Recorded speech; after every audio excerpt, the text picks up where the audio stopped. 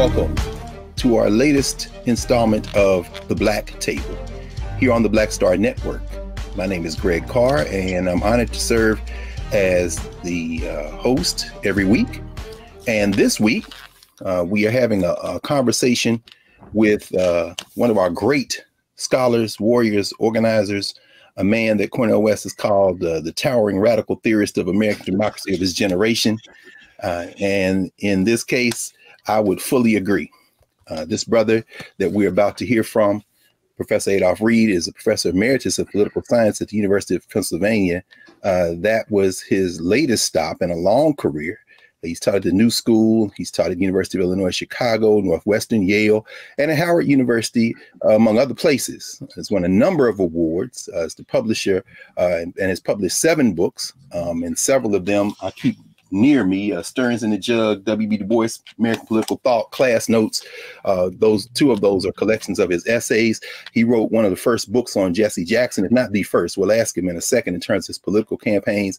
And equally, if not more importantly, he is an organizer, an activist. We've talked over the following few weeks to Robert Smith and Abdullah Kalamat. Well, like them, Adolph Reed has been in the trenches and grappling with the real issues that will help us transform our society. His latest book, the book we'll be discussing today, is The South, Jim Crow and Its Afterlives. He is a Southerner, New Orleansian, although he's got roots in Arkansas, has spent time in Georgia, North Carolina, many other places. And we're going to talk about all that and more now with our guest here at the Black Table, Professor Adolph Reed Jr. Welcome, Professor Reed. How are you? Oh, good. Yeah, good, brother. Thanks a lot for having me, man. I appreciate it. And I thought I saw Stearns and the Jug on the shelf behind you, but I didn't want to be too arrogant. Oh, yeah. No, man. Oh, yes. No. Look, I didn't realize, and of course, you mentioned your dear friend and another great force who we lost too soon, Joe Wood.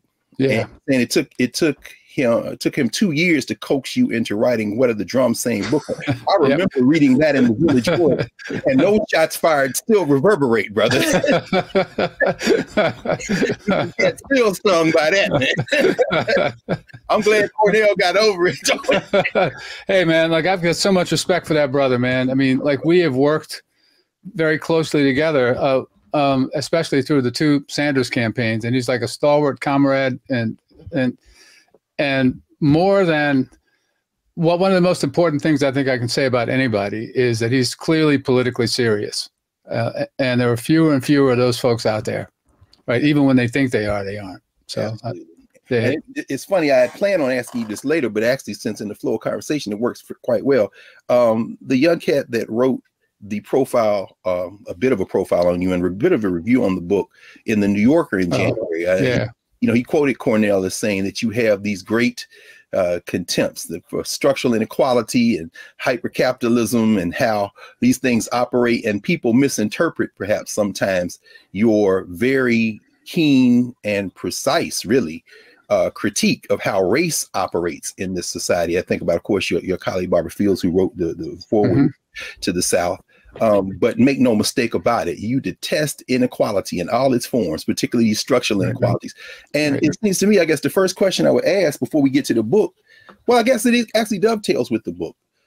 Where does that come from? You come from a long line of folks who have pushed against barriers. And we were talking about your father and your mother as well. But please say something about your origins. Well, yeah, it's funny, man. I mean, like one of my personal mantras, maybe my personal motto is that it's most often better to be in the right place at the right time to pay attention than it is to be smart, right? And that's the response that I have whenever somebody says I was prescient for observing Obama and the way I observed him. I was just there, right? I was in the birthing room at the outset of his political career, so to speak, and was involved in the controversy. So, but I say that to say, back when I was a youngster, as you know, there was a certain cachet that attached to the persona of the red diaper baby back in the 60s. Yes. But I always felt like I just inherited the family business, right? I mean, because my dad, right, was immersed in and came out of that sort of Black Popular Front leftism from the 30s and 40s. And his father in like Southeast Arkansas was actually a Debs voter and a socialist. And Gene Debs. Yep. So, and I think like there was like a handful of Debs voters in Arkansas in the 1912 election. And his father was one of them, and Orville Faubus's father was another. Wow! Oh yeah, you really disrupting narratives at this. This is before Moore versus Dempsey. I think about all my. Oh yeah, that's right. These cats want to talk about Scipio Jones and them boys. He's like, no, race is not that easily read. You have to read against class. Fascinating. Yeah. So you did inherit the family business, and I asked you before we started about not only your father's work, but the impact of that generation of historically Black college professors, particularly political scientists. Who, could you talk about well, Southern University in particular, right, in the late 50s and the beginning of the 60s, they had a really extraordinary complement of faculty, like in history and political science. The two departments were combined. And that's one of the reasons that, you know, Atlanta University, where I went to graduate school, was I wouldn't say dominated, but there was a prominent line among the faculty and the students that came through Southern, right? Mac Jones, the department chair, is also from Southwest Louisiana and was expelled from Southern in 1960 in student demonstrations, and went to Texas Southern. Alex Willingham was from Shreveport, went to Southern. When he finished his PhD, went back and taught at Southern, and then came to AU. And those are the people who recruited me to go to AU, right? And Shelby Lewis, it's from Plain Dealings, Louisiana, up there, not too, someplace between Shreveport and Ruston, and she taught at Southern, or she went to Southern, and she came and she taught African politics at AU, and we had a bunch of students, right? I mean, my closest comrade in like every student class for several years had somebody like me in it, at least one such person who had come back to graduate school from having been out organizing, right? Yes. And my, one of my closest comrades, I'd really say my closest comrade in the graduate program is my homeboy, who also happens to be from New Orleans, Earl Picard, who was a year after me. And so for a while there, the leadership of the Atlanta chapter of the African Liberation Support Committee was made up, concentrated largely among a group of people who were graduate students in the AU political science program. And in fact, one especially telling moment was several of us were enrolled in a Marxist theory seminar that Alex taught in the fall of 1973. That was my second year and Earl's first. And as the semester began, we were confronted with the coup against the Allende government in Chile. And this was at the same time that we were struggling for a left position within the Atlanta ALSC chapter, and coming up on the 1973 mayoral election in Atlanta, which would produce Maynard Jackson, the city's first Black mayor. So it was like once again, I go back to the motto, right? It was quite important for me to be in the right place at the right time and pay attention. That's remarkable, and we actually, as I said, we talked to Abdul, Professor Kalamat. His new book on the Liberation Support Committee is out now, and I don't know how you managed to pack all this in 140 plus pages in this book. But I mean, there are references to the Republic of New Africa, to the Garvey movement, and you actually, having lived through those moments in the 60s and 70s, coming of age intellectually and being involved, you have a unique perspective. And we'll get more into this in the next segment, but the book, which I think you, of course, rightly bristle at calling it a memoir, but you do. Thank you, brother.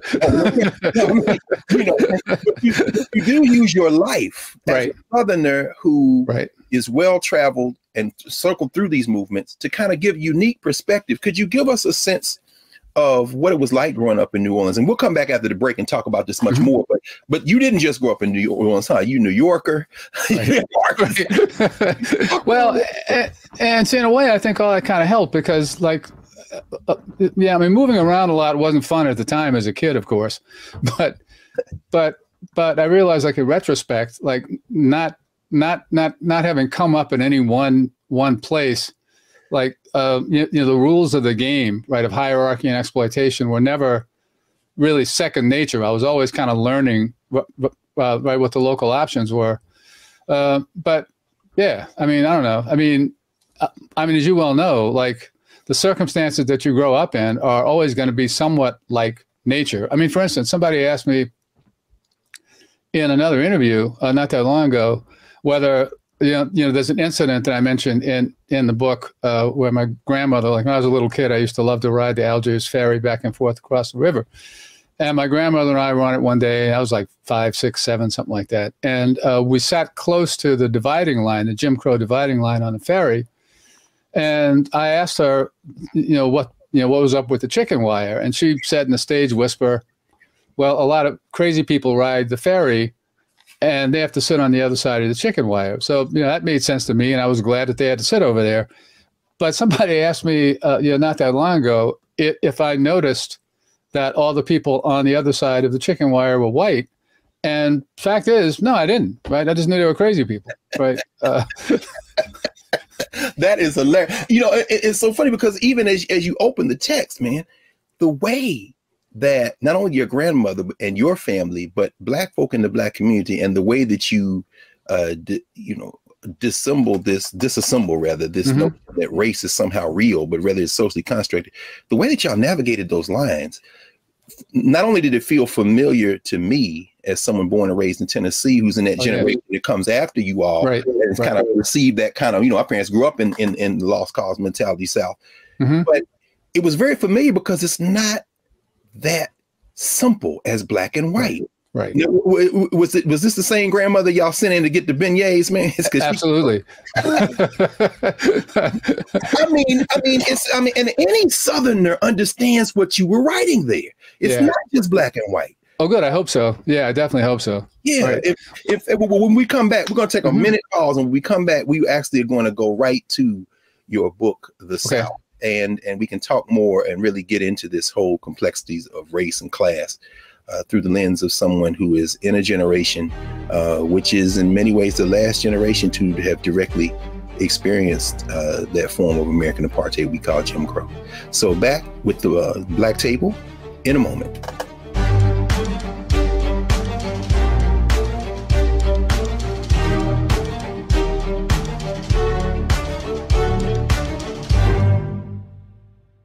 Hi, I'm Dr. Jackie Hood Martin, and I have a question for you. Ever feel as if your life is teetering and the weight and pressure of the world is consistently on your shoulders? Well, let me tell you, living a balanced life isn't easy. Join me each Tuesday on Black Star Network for A Balanced Life with Dr. Jackie.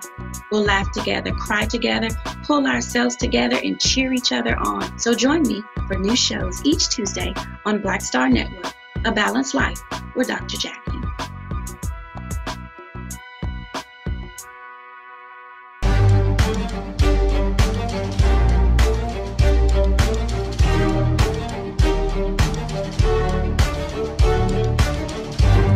Back at the Black Table with Professor Adolph Reed, Professor Emeritus, University of Pennsylvania, and author of the new book, The South, Jim Crow and Its Afterlives.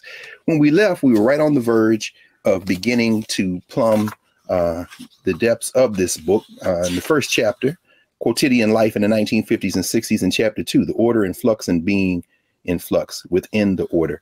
Prof, help us understand what you mean when you help us understand. Well, you say two things. One, you're in that generation, of course, who experienced Jim Crow, and you say it's the last generation. And by the way, I'm glad that y'all are long-lived. Your mom, that's great to hear, man.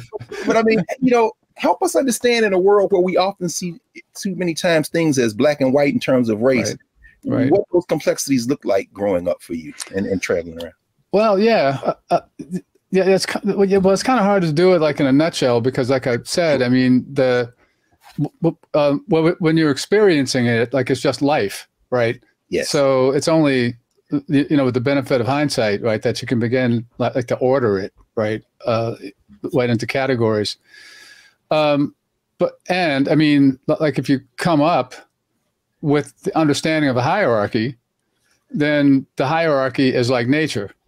But people also kind of look for, dignity and decency and security in their lives, no matter what. But I think one of the differences now that doesn't help us, and I know that this person is like going to be just probably tired of my using this anecdote, but a couple of years before I retired, I did a course, a grad seminar on Black American political thought. And it was really more of a reading course or a bibliographical course than it was a research course. So the readings were impossibly heavy. And students led discussions every week about that week's readings. And there's one student who was a first-year student in political philosophy whose background wasn't part of this stuff at all, led the discussion of a mass of readings from the mid-30s to the late 40s, and people like Ralph Bunche, Oliver Cox, a big chunk of Rayford Logan's collection, What the Negro Wants, a bunch of other stuff, articles from the Journal of Negro Education, a lot of other stuff. And she began by saying, the thing that really surprised me about all these readings was nobody actually talked about the need to fight racism.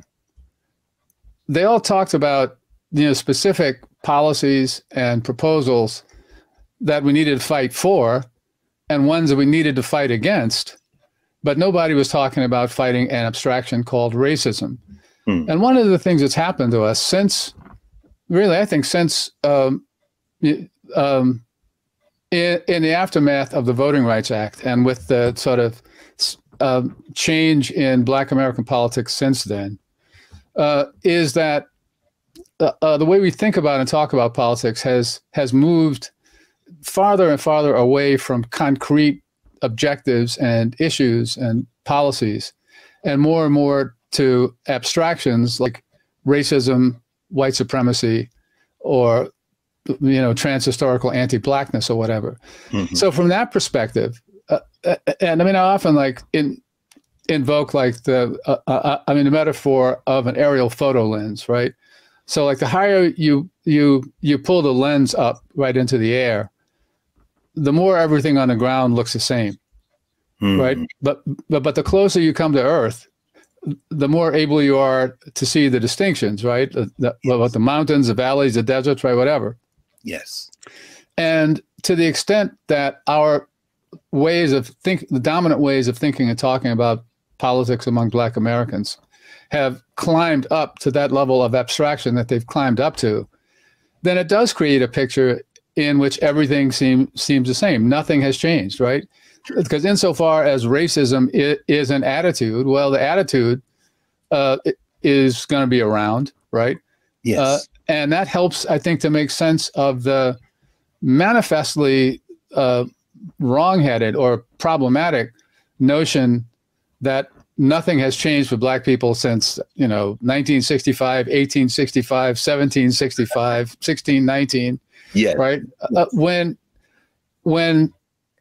it's patently obvious, most directly in the biographies and occupations of the people making the charge, that a whole lot of stuff has changed, and has changed pretty radically. So I guess I should apologize, man, because I think I might have taken us on what my grandmother used to describe as going all around Robin Hood's barn, and I'm not sure that I answered your question correctly. No, not at all. Not at all, Prof. Okay. Actually, that's actually very good.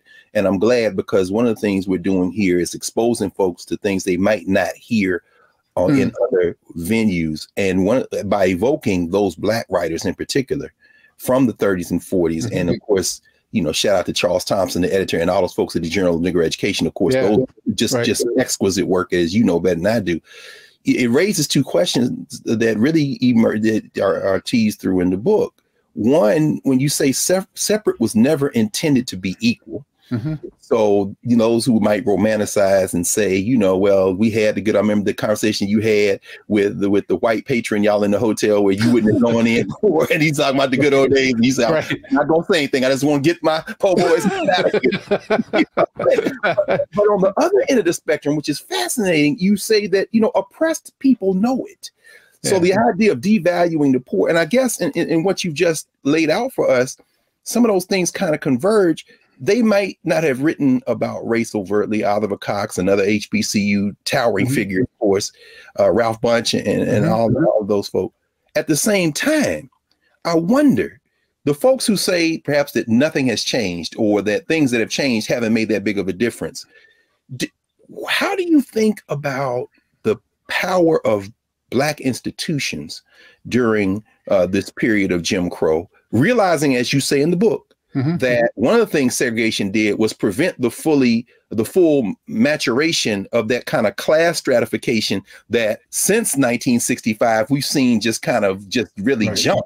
Right. But it maybe is part of this assertion that things haven't changed as a result of folks who find themselves in different institutional formations or class arrangements than their predecessors. I don't know. I mean, yeah, that's an interesting question too. Like, I wonder about that. Sometimes like in an autobiographical way, like if I'd gone to school someplace else, right, with the opportunity structures that were opening, like if I would have been, John McWhorter's daddy or something like that, right? Right. But I don't know. Right. Y'all had at Atlanta University, man, with Mac Jones and them. In fact, we just talked to Robert Smith, who just did. Oh yeah, right. I mean, I'm trying to imagine what that would look like now. Well, see, I'll tell you something else about that though, too. Like, as important as AU was for me, UNC Chapel Hill was just as important, right? And I saw you dedicated it to Earl Indris Thorpe, man. Yeah. Earl Thorpe, man. Yeah. That's a name we don't hear much. Right? Right. Yeah, that's right. Yeah, and he was a longtime family friend, man. He was part of that group at Southern, too. Oh, you know what? Right. It wasn't the Du Bois book. It wasn't the South. It was maybe one of the right. That's right. It was the Du Bois book. And he was an intellectual historian, and he and people like Samuel Du Bois Cook gave money to defense funds to keep me from going to jail. So that was great. But I didn't mean to take you away from. So you say UNC was just as important as AU? Well, yeah, because the moment that I went there was like a moment in the midst of campus ferment, right? It was just before it was in that instant, like between the free speech or the anti-speaker ban movement and the civil rights protests in Chapel Hill, and the emergence of the anti-war movement, right? So I was there just at the beginning of that. I was part of the group that sort of took over the campus NAACP chapter and rechristened it the Black student movement. But this was also a period in North Carolina when, because of the North Carolina Fund, which was the only one of the Ford Foundation's 13, I think, gray areas projects that was not in a big city. The North Carolina Fund funded community-based organizing of poor people in the state of North Carolina. And in the late 60s, I think North Carolina was probably the most organized state in the country like that. We had poor people's organizations in every major city. And they were mainly organized through a group called the Foundation for Community Development, which was one of the spinoffs of the North Carolina Fund. Howard Fuller, who became Owusu Sadaki and then went back to being Howard Fuller, was like the key, lead Black Power organizer in the state. My good friend and comrade, Jim Lee, who was also a few years ahead of me, was right up there with him. So like this was like a set of institutions that was there for young people who were inclined toward political activism to engage themselves with and to develop through. And another one, just to sort of queer the story a little bit, the UNC campus YMCA became a central node of the intake for an age cohort of radicals around the state.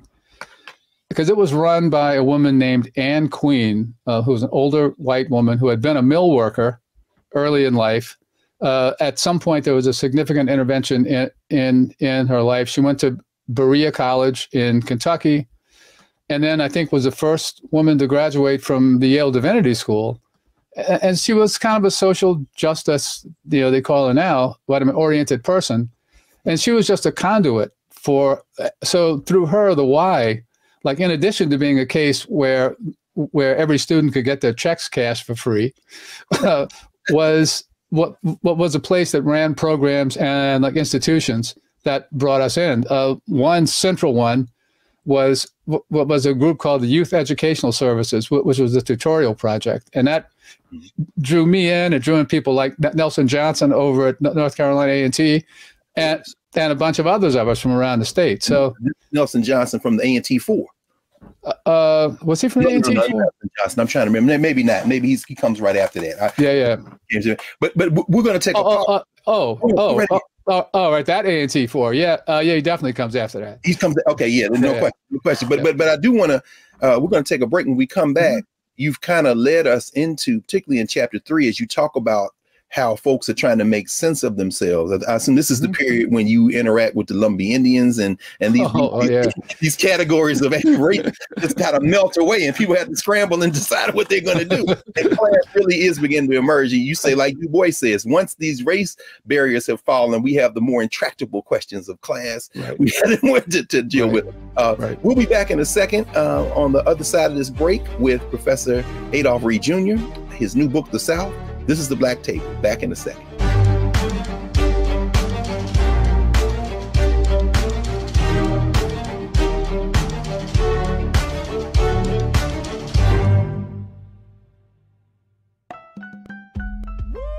We're all impacted by the culture, whether we know it or not. From politics to music and entertainment, it's a huge part of our lives, and we're going to talk about it every day right here on The Culture with me, Faraji Muhammad, only on the Black Star Network.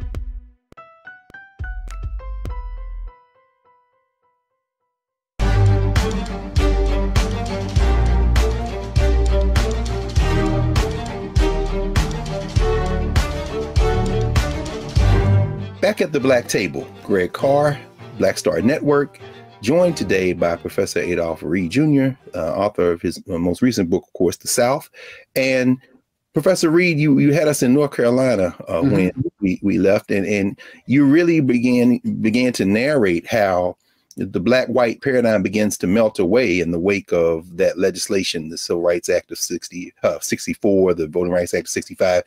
And in the 70s, this convergence of different folk, different ideological positions, postures, different races, you really force us to confront the fact that most people will try to do what's in their best interest, and they're just going to use the reality they inherit and the frameworks in which they inherit to try to do that. I mean, they're just navigating in circumstances. I mean, how were your experiences? How should we use them as a way to confront some of this kind of essentializing impulse that we see in today's politics? Well, that's a good question. I mean, like my dad always said that the greatest general in the world is General Hindsight, right? Because he's never lost a battle. And I got smarter about this stuff as it receded in the historical in the rearview mirror. But yeah, like I mean, that's what people do. And I mean, Peter Novick, like the historian, in a very powerful book called The Holocaust in American Life, argued against the Goldhagen thesis and like other people who've contended that that ordinary Germans bore a responsibility for not doing more to rise up against Hitler. And Novick's point, which I clearly took to heart, is that if you set heroism as individual standing against the tide, right, as a standard for being a just or a decent person, then you've stacked the deck, right, to make everybody horrible, right? Because what most of us do most of the time, all of us do some of the time, is adjust our senses of self, our aspirations, how we view the world in relation to what we understand to be the limits that we come up against. And it's a different point, but I'll say this, like, this is one of the problems with progressive, or nominally, well, frankly, the way I've been saying it lately is whatever that formation is that occupies the space, that the cultural space that a left would occupy if there were one in the U.S. And you stand to the left, really, for all intents and purposes, what are we even talking about? Yeah, no, nothing. But it's not there, and I think that's something that it would do us well to face up to. But one of the big problems with whatever that amalgam is out there is that being a progressive or a leftist has come much more to be a statement about oneself, about how one sees one's identity, than it is about a pragmatic commitment to transforming the world, right? And like, there are a lot of factors that feed into that, like the whole NGOization of the movement, I think, is one of them, certainly, and a big one. But to the extent that that's the case, then that means that people are more committed to an understanding of who they are and what they feel, and seeking, as everyone does, right, to some level, to harmonize. And this is something else my dad often said about ideology. He described it as, in one sense, the mechanism that harmonizes the principles that you want to believe that you hold and what advances your material interest, right? and we all tend to do that. And see, I think among other reasons, that's why it's so important for us to be part of collective processes, because I don't trust myself, right? Like, none of us can, not really. Well, no. I mean, without absent some type of group formation. In fact, I want to ask you about that, because you write about why you're in North Carolina, rather, Soul City, Floyd McKissick, and you make an interesting observation that some of the class interaction between whites and blacks, there's more of a comfort level based on class than there is race. And I guess that leads me to a question as it relates to race. And you as an organizer who spent a lot of time organizing, when you say that, for example, black folk really have no obligation of group loyalty, and I'm not going to single out black folk. I don't know if there's any folk who do that. Is there anything to be gained in trying to cultivate a sense of group loyalty beyond shared oppression among black folk? And how do we do it for those who are in the working class or the poor? Well, yeah, that's a good question too. I mean, the group loyalty thing is interesting, right? In this sense, people belong to multiple groups, and see, this is what like the straight race line wants to deny. I mean, from the time that I first encountered Patricia Hill Collins's work in the late '80s, and what was to become later, or not much later, when intersectionality, what struck me was that the account goes like, men have particular experiences as men, women have particular experiences as women, blacks have particular experiences as blacks, etc. And I mean, heterosexual people have a particular experiences as heterosexuals. And then in Collins's account, anyway, the punchline becomes, therefore, to understand the situation of a black woman, you got to be a black woman. And my question was always, well,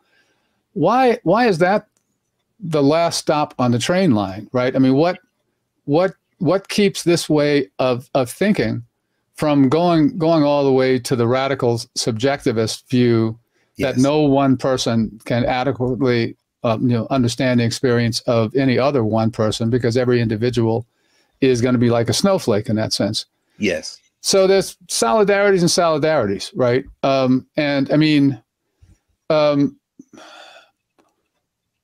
race in Barbara Fields' great encapsulation has always been a mechanism of symbolic camouflage or superficial camouflage over political economic dynamics and hierarchies. Like, I'm working on a chapter now where I'm comparing the commitment to white supremacy on the part of the lost cause ideologues in the late 19th century as a way of, as a means to imposing a ruling class program right, to our contemporary moment, where on the part of some of the people who want to focus our politics on taking those monuments down. And don't get me wrong, nobody in this world is happier to see them gone than I am. But there are elements out there that want to make that a centerpiece of what we understand Black politics to be all about. And my argument is that those forces are pursuing a racial or a race reductionist understanding of the issue for a different version of the reason that the white supremacists at the end of the 19th century were doing it. Absolutely. And that in both cases, it's to advance a class program. Absolutely. In fact, I'm dying to ask you this, particularly reading chapter 4 on passing, where you raise this question of group loyalty and obligations or lack thereof and individualism. Looking at somebody like Judge Jackson, soon to be Justice Jackson, Ketanji Brown Jackson, married to a white man. You see a lot of Black people saying, well, she's married to a white man, she isn't loyal to us. But you kind of encourage us to dispose of this notion of racial loyalty that flattens those class distinctions. And I'm wondering whether in a class analysis, she might be considered a passant blanc, in the sense that it's passing more than just phenotype.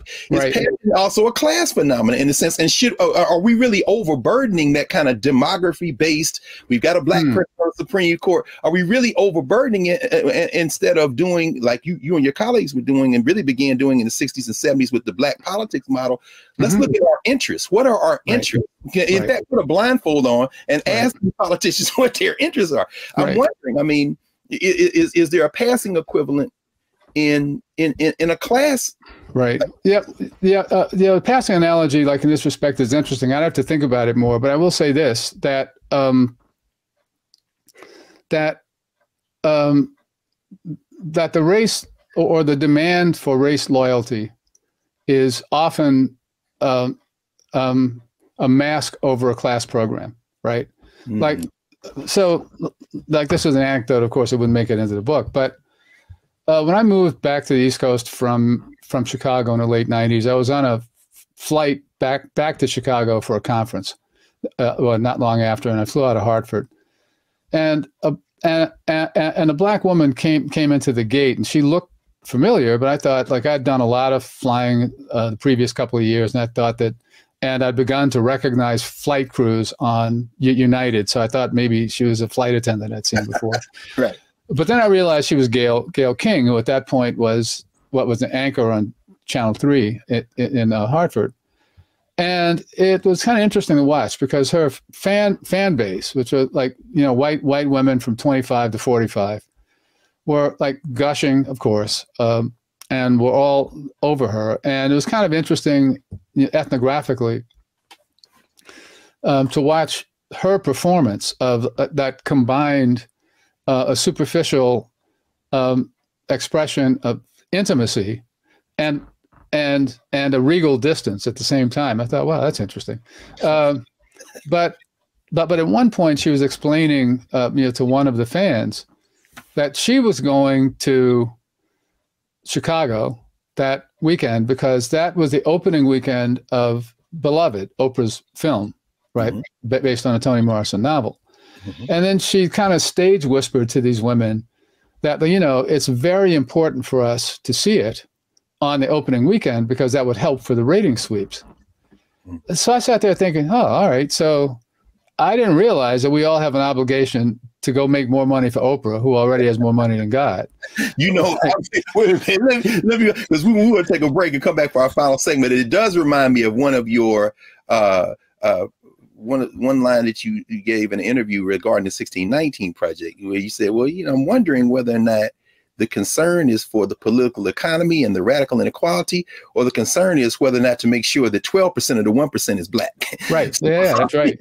When you say, I mean, and that's a very disturbing kind of thing. But let's take a break. When we come back, we got our last section, our last segment with you, Professor Reed. And when we come back, we will finish up for now, because as you all can all see, this is an introduction. We've got to have Professor Reed back on so much more of his work.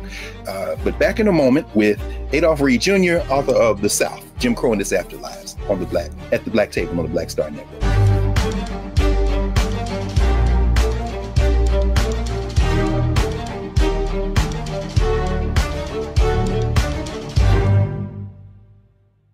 It's time to be smart. Roland Martin's doing this every day. Oh, no punches! Thank you, Roland Martin, for always giving voice to the issues. Look for Roland Martin in the whirlwind, to quote Marcus Garvey again. The video looks phenomenal, so I'm really excited to see it on my big screen. Support this man, Black Media. He makes sure that our stories are told. See, this difference between Black Star Network and Black-owned media and something like CNN. I got to defer to the brilliance of Dr. Carr and to the brilliance of the Black Star Network. I am Roland with Roland all the way. Honored to be on a show that you own. A black man owns the show. Folks, Black Star Network is here. I'm real revolutionary right now. Roland was amazing on there. Stay black. I love y'all. I can't commend you enough about this platform that you've created for us to be able to share who we are, what we're doing in the world, and the impact that we're having. Let's be smart. Bring your eyeballs home. You can't be Black-owned media and be scared. You dig?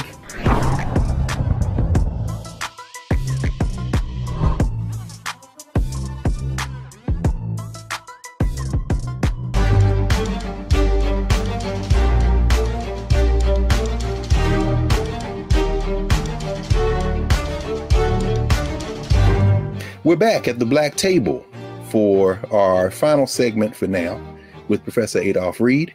And when we left, we were discussing, among other things, Professor Reed was helping us begin to tease apart some of these class issues that are intra-racial often in the Black community and that are obscured. Professor Reed, and I didn't mean to cut you off, I wanted to get right into it because I know we had so much more. When you look at contemporary politics, and, you know, you talk about anti-racist work that people are doing and diversity, equity kind of stuff. You know, what are some of the ways that we can draw from our previous experiences and regain maybe some of that momentum of memory from some of the struggles that have been waged in the 60s and 70s and forward, trying to build an analytical framework and organize to kind of replace some of this, I don't even say drift. It just seems like a surge toward this identity politics model. Right. Well, yeah, that's another really important question, man. And I mean, I think the main thing that we can learn and see generally, and I know that you're asking like a different question. No, but I mean, generally, like when people ask that, what they have in mind is, you know, going like to the Oracle at Delphi and getting some wisdom from Malcolm X or something like that, right? We know that's not coming. Right. No. And besides, and this may rankle some people too, but we don't know how Malcolm X would have turned out if he hadn't been murdered, right? You make that point. In fact, what was somewhere you wrote? I think it was in Stirrings. Yeah, that's right. The symbolism of Malcolm is almost worthless in the sense that he just becomes a figure, an avatar, and it just mutes contemporary. Right, like those X caps, right? The Spike Lee was making money off of in the early 90s. Well, no question. So there is no Oracle coming then. So what do we do?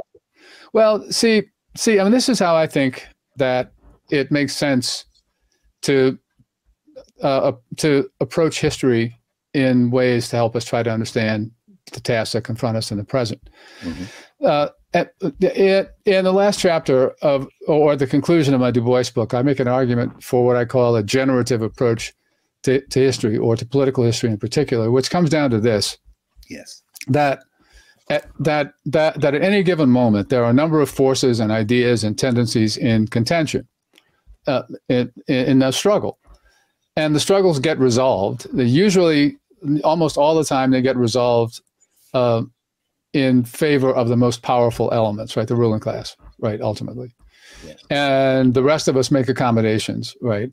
But when a moment of struggle, and this is over simplified, of course, but when a moment of struggle gets resolved into a new common sense, then that becomes the baseline understanding of the nature of things for the next round of struggle, basically.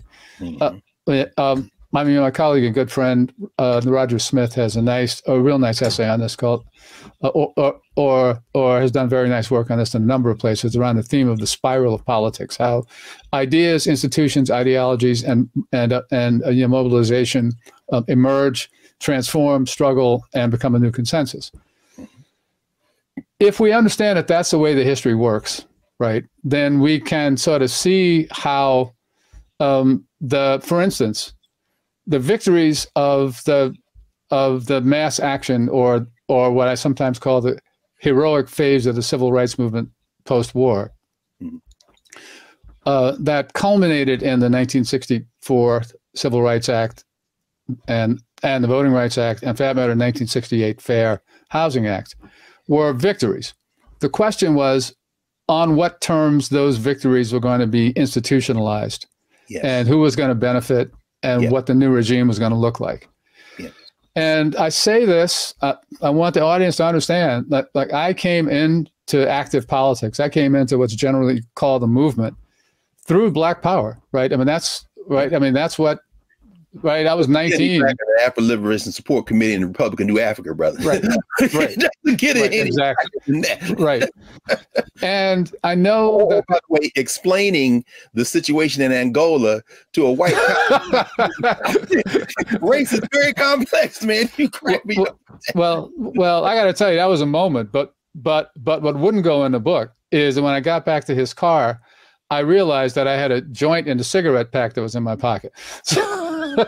Limitations that's run on that property. But the point you're raising, though, I mean, actually, I know we don't have much time left, but I do want to just ask you about this. You said something in the New Yorker interview, which I thought was intriguing. You say, perhaps democracy doesn't survive the midterms, right? And of course, you went on to express some hope, but in that context, given what you're saying in terms of building multiracial coalitions that are along class lines, working class movements, I'm wondering, there's a lot of noise around people who would consider themselves on the left to say we shouldn't participate in the two-party electoral system we have in terms of voting today. And I'm wondering if you have any thoughts about that, given what you've just said about inheriting a set of material realities and struggling within those contexts, even as you try to transcend them. Yeah, absolutely. Well, and I'll just preface by saying, like, I spent more than 15 years of my life trying to build an independent political party, right, anchored in the trade union movement. And I've never really considered myself a Democrat. It's been a marriage of convenience for me as much as it was for them, right? But having said that, see, one of the benefits, and if you don't mind, like, I want to plug my article on this please. But it's an article called "The Whole Country is the Reichstag." You can find it at nonsite.org, and the shorter version at on Common Dreams. Pardon me? Common Dreams. Okay. Very good. And the longer one is in Nonsite. But one of the entailments of facing up to the fact that there is no left is we have no power. We have no capacity to influence anything. And that's why I think it's stupid and a waste of time for people to fall over themselves thinking they have to make comments about Ukraine, because it doesn't matter. And it moreover feeds into, I think, what I think is a definitive American pathology of thinking that we have to comment and pass judgment on whatever goes on everywhere else in the world. That said, the only objective I think there is now, and this notion of getting outside the Democratic Party, to me, is just fanciful, right? Right, because it's not like, so you announce a new party and then people are gonna, like, the masses are disaffected and they'll come and vote for you. That's not the way politics works. The only thing for us to do now, right, the only real objective for leftists, since there is no left, is to do whatever we can to combat the consolidation of authoritarianism or fascism, right? And I would also say that I'm totally fed up with the notion, or with debate among leftists about whether what this movement is in the U.S. and elsewhere counts as fascist, because in my view, that's a parlor game, and if you're in a situation in which the question seems pertinent, then the only real thing you should be figuring out how to do is how to fight it. But I think that's what the objective is for us now. Yes. And I don't know about the midterms, but I don't know what's going to happen. I mean, but I feel a little bit more sanguine than I did a few months ago. But between now and 2024, somewhere between an electoral sweep or an out-and-out coup or putsch, I think the danger is quite real. That's chilling and sobering, and we need to pay particularly close attention to it. And there's so many other things I want to talk to you about, and thank you. We're definitely going to ask you back. And actually, this last question I want to ask really is something that prior to COVID, with all the tragic implications of what has happened during COVID, has kind of opened up a new venue for you, just like so many of us. You have been everywhere, man, in the digital and cyberspace, but you've got a podcast now, huh? Yes. Yes. About that as we got to close out. Yeah. No, I'm glad you mentioned it. Yeah, we have our own podcast called classmatterspodcast.org, and this is like a project of the Debs Jones Douglas Institute, which was created as the educational arm of the Labor Party, and it connects with the work that we've been doing with a small group worker-led trainings on economic crisis and healthcare crisis, and the organizing work that we've been doing in South Carolina and elsewhere within the trade union movement. And the tagline for our podcast is that this is where we consider every episode what the country would look like if it were governed by and for the working class. Interesting. And we've got two in the can now, and we're trying to get a third one together, and they're available at the website. The first one is a group of us talking about how to think about what the working class is, and whether what working people have lost faith in government and public goods. The second episode is a discussion with Mark Demonstein, who's the president of the American Postal Workers Union, on the centrality of the postal service and the dangers of privatization more broadly. And we're trying to get one together now on public education, which we hope will feature a couple of teachers union leaders. Excellent. This is the important work. And even though you decided to retire from the classroom, it seems like you did that. I know black men can't spell, or women can't spell retire. For all your academic exploits and achievements, it doesn't seem like you learned how to spell that word. No.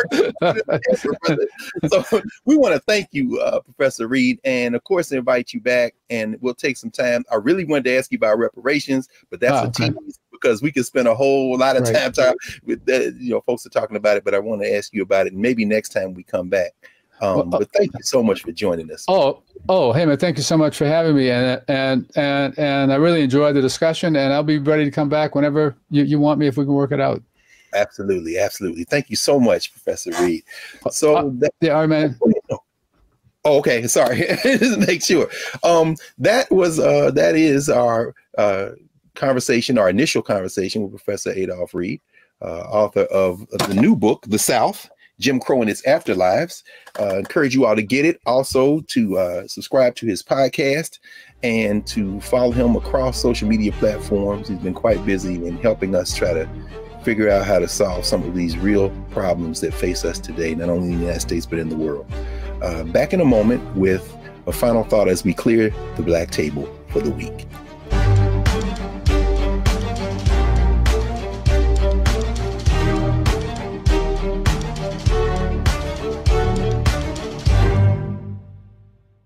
Don't you think it's time to get wealthy? I'm Deborah Owens, America's Wealth Coach, and my new show on the Black Star Network focuses on the things your financial advisor or bank isn't telling you. So watch Get Wealthy on the Black Star Network.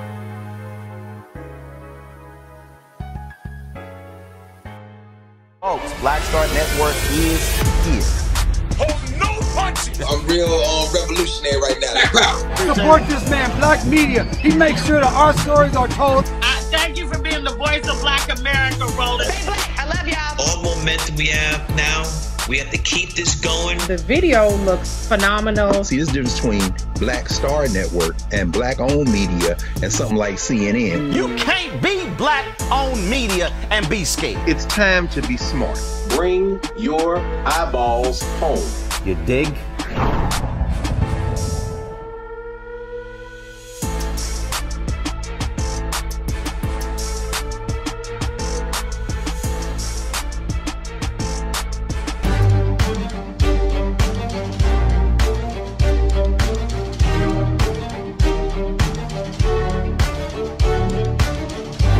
Welcome back to the Black Table.